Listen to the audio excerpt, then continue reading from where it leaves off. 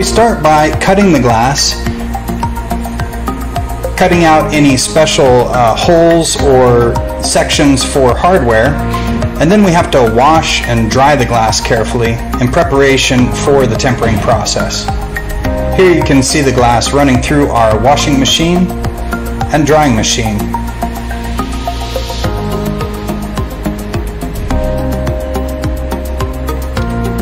After the glass has been properly washed and dried, it's ready to be loaded into the tempering furnace. Our tempering furnace can support even very large glass sizes, up to about 6 foot by 10 foot.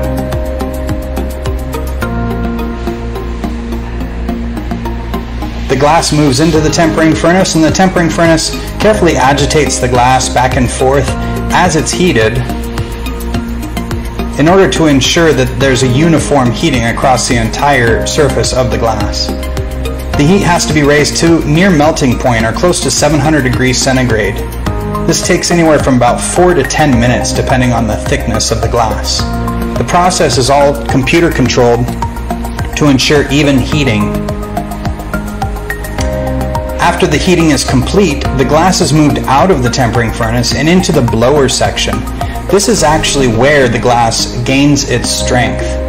The blower blasts high pressure, cool or ambient temperature air from the room against the surface of the glass.